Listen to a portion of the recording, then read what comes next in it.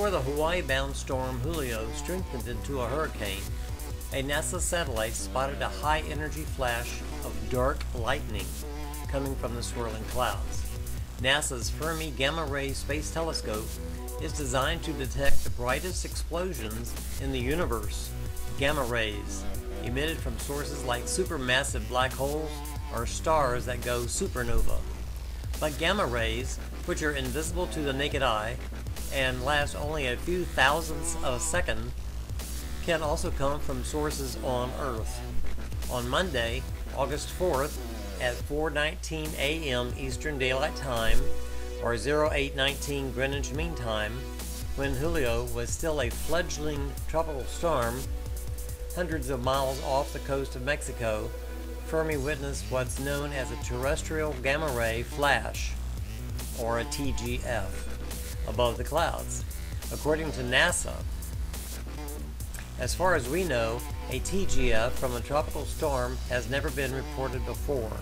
Michael Briggs, a member of the team in charge of Fermi's Gamma Ray Burst Monitor at the University of Alabama in Huntsville, said in a statement from NASA.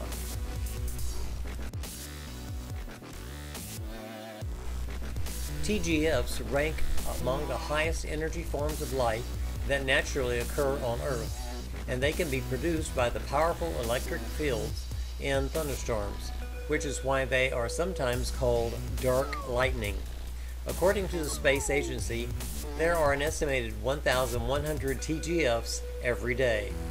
Previous research using Fermi data has even shown these bursts can fling antimatter into space. Scientists have only recently been able to link the phenomenon of dark lightning with specific storms.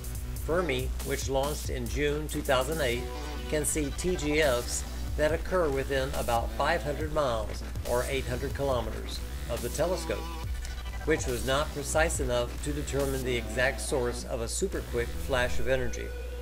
But in 2012, scientists showed that big bursts of radio emissions, initially thought to be signals from actual lightning, occur almost simultaneously with TGFs.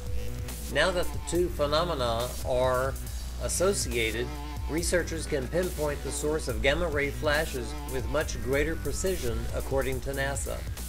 The Worldwide Lightning Location Network, based in Seattle, spotted a lightning-like radio burst near Fermi just 1.89 milliseconds after the TGF was detected.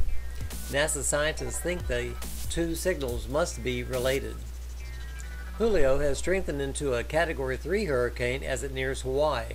As of 5 a.m. Eastern Daylight Time, or 0900 Greenwich Mean Time, today, August 8th, the storm was 970 miles, or 1,560 kilometers east of Hilo, a big city on the Big Island, with wind speeds of up to 120 miles per hour, or 193 kilometers per hour, according to the National Weather Service. Julio was following Hurricane Iselle, which last night, August 7th, became the first hurricane to make landfall on Hawaii in 22 years, though it has since been downgraded to a tropical storm.